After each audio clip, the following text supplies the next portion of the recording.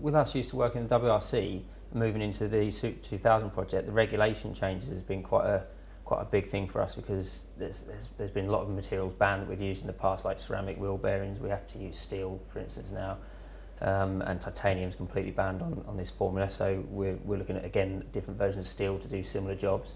So I guess that those challenges have been interesting, certainly, because it's given us a new direction. But yeah, they've been the biggest ones. Used quite a lot of our knowledge from the WRC car, to be honest. You don't just do things and forget them, surely, and we've had a successful WRC car, so there's been quite a lot with the suspension design and carrying over all the good parts that we know and making them fit the Super 2000 formula to the best advantage we can. It's been a very tight time frame, actually. Part of that's been self-induced from the company point of view, because we want to get it out for sale and be ready running in 2010.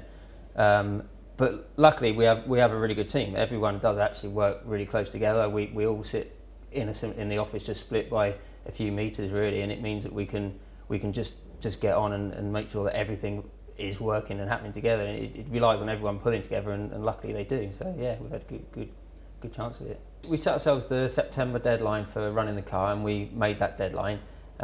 First of all, we went off to a local airfield where we do a lot of shakedown for the WRC cars, and we completed, I think it was actually about 500 and something kilometres there.